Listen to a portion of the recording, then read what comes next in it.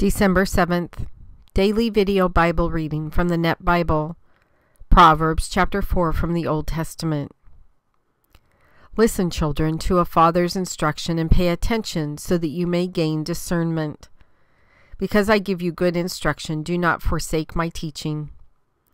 When I was a son to my father, a tender only child before my mother, he taught me, and he said to me, let your heart lay hold of my words, keep my commands so that you will live.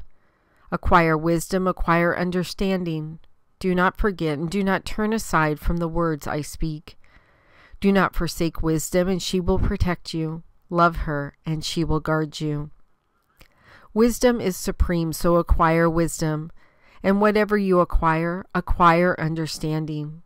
Esteem her highly, and she will exalt you. She will honor you if you embrace her.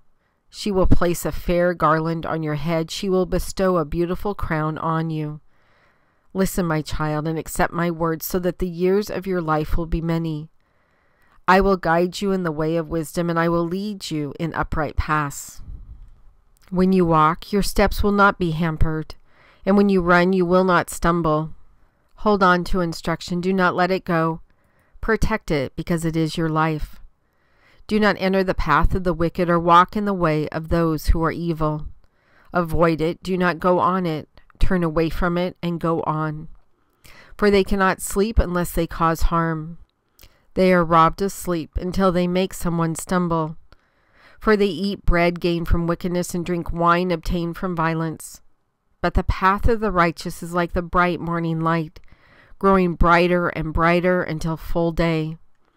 The way of the wicked is like gloomy darkness. They do not know what causes them to stumble. My child, pay attention to my words. Listen attentively to my sayings. Do not let them depart from your sight. Guard them within your heart. For they are life to those who find them and healing to one's entire body. Guard your heart with all vigilance, for from it are the sources of life. Remove perverse speech from your mouth. Keep devious talk far from your lips. Let your eyes look directly in front of you, and let your gaze look straight before you. Make the path for your feet level so that all your ways may be established. Do not turn to the right or to the left. Turn yourself away from evil.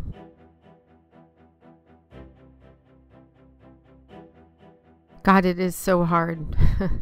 It's so hard not to turn right or to the left.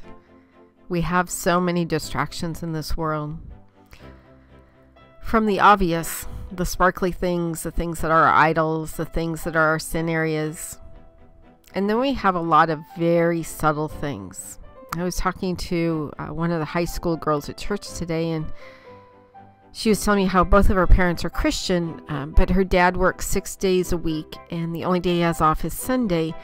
And he, according to her, uses that as an excuse not to go to church. And she says, I really want him to go to church. All he's doing is watching TV or reading a book anyways. Out of the mouth of babes. So sometimes it can be that kind of almost Christian apathy that many of us have gone through, maybe are in right now, where we just want to do what we feel is the bare minimum to get by. We honestly think that there's some sort of level that's okay with you. There's nowhere in the Bible where you say that doing just enough to get by is okay with you.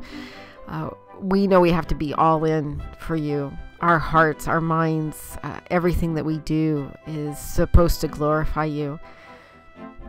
So a lot of times that turning right or to the left can sometimes just be almost a softening or a deadening of things that we get into the habit of doing. I'm in a really bad habit right now. I just intentionally realized this the other day. I'm in a really bad habit that sometimes I get up in the morning and I rush too much. Now I always have a trillion things to do, but sometimes in that rush to get to my checklist, there's not a lot of pieces of that checklist that are about you, God. They're about my to-do list for that day. Same thing with people. I did it today. Unintentionally, but again, it's kind of that slackening, that apathy that we get into. I have this really bad habit of checklisting, and I walked into the church today to get something done, and there was one of the people I know there. He's also one of my friends. And I said a quick hi, how are you doing? Da da da da da.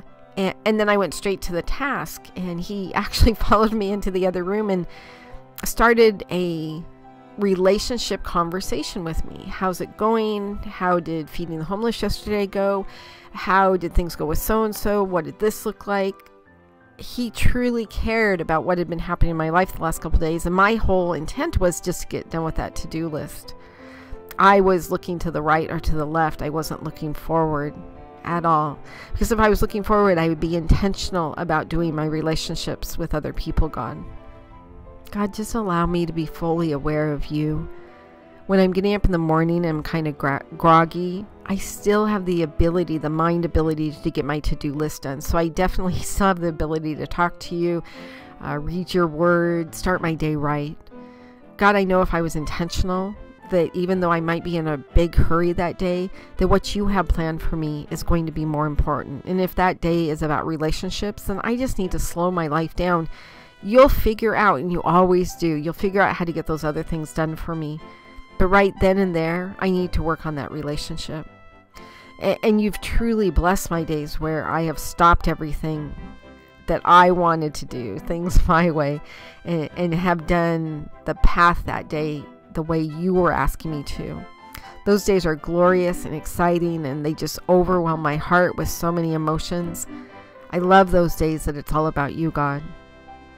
Yet I get into this really bad habit of making it again, backtracking all about Janelle, all about what I want. God, allow that focus to be in my life, not just today, but I truly want my focus every single day in all the things I do to be that connection between you and I, that communication. Is this really what you want me to be doing? And if so, how can I do it to the best of my abilities? What does this look like to you, God? Is this a conversation? Is this a long-term relationship where perhaps I get to disciple this person? What does this look like to you? And then allow the gifts and talents you've already given me to glorify you in that relationship, that process, that shopping trip, whatever it is that you provide opportunities for me to talk to people. It seems that in the last couple of weeks especially, you've put so many, oh my goodness, so many opportunities in my life where I've gotten a chance to talk to people about you, whether it's for 5 minutes or for some of them it's been a couple hour long conversation, and with some of them it's even started to grow into we're starting to meet every single week. God, that just doesn't get any more exciting.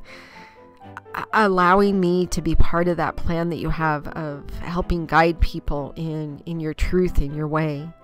God, I want to get better at your truth and your way so that I can help other people as well. God, keep my eyes on you. Keep my eyes on the future of what really matters. And truly, I don't give a lot of stock to things mattering that much here in this world, at least not the worldly things. The things that do matter are the things that you put into my life. God, don't allow me to be distracted to the right or to the left by anything. Keep my heart and my mind focused on your words, and the only way that I can do that is continuing to be in conversation with you and continuing to be in your word and continuing to be with other believers. The moment I stop doing that is when Satan distracts me with something to the right or to the left. Establish my path, God, that it may be only your path for me, and that it glorify you and it glorifies your kingdom. I pray all this in your Son's name. Amen.